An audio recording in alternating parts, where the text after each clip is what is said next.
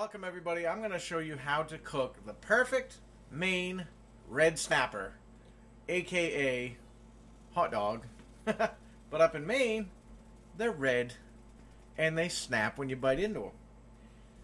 You got to start off with a perfectly seasoned cast iron pan and some grade AA butter. Yeah.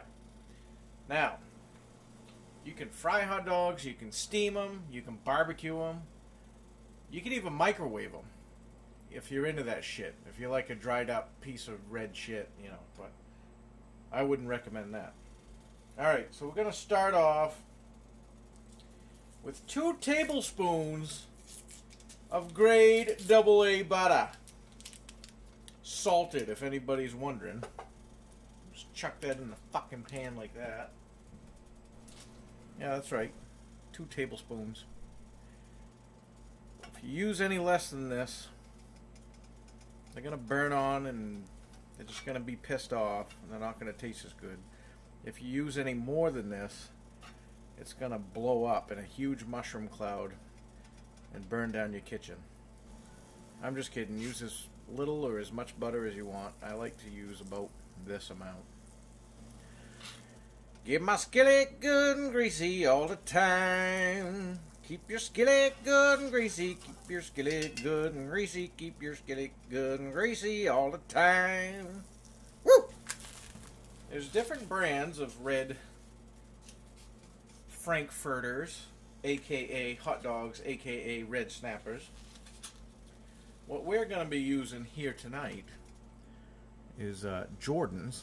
We got Jordan's natural casing frankfurters. You got to make sure that they're natural casing.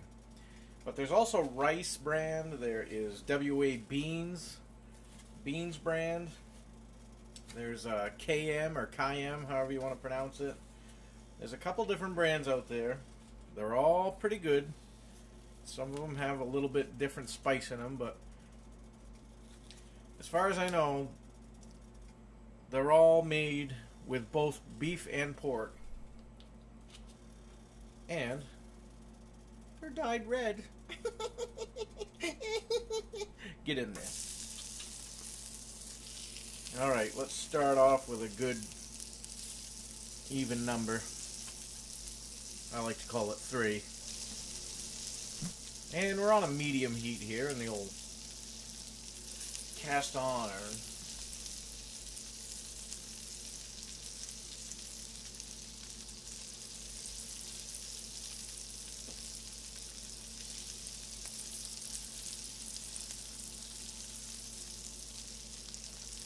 What?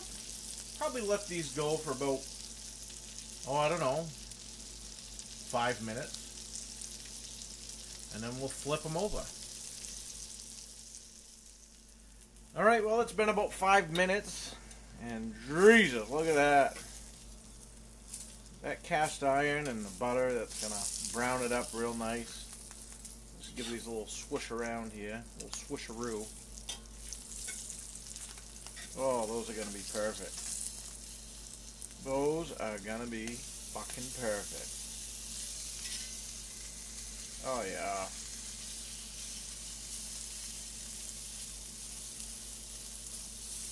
Look at that. They're already separating. They're already snapping apart. There we go. A few more minutes. All we got to do is turn off the burner, because that cast iron is going to maintain the heat anyway. A couple more minutes and they'll be done.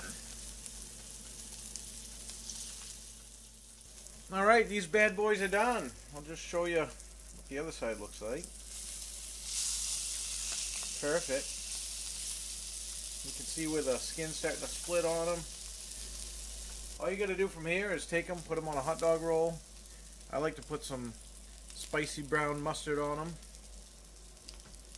And a little bit of ketchup. Yeah, you gotta have ketchup.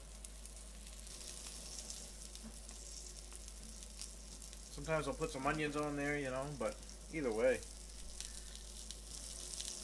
That right there, ladies and gentlemen, is a Maine red snapper at its finest.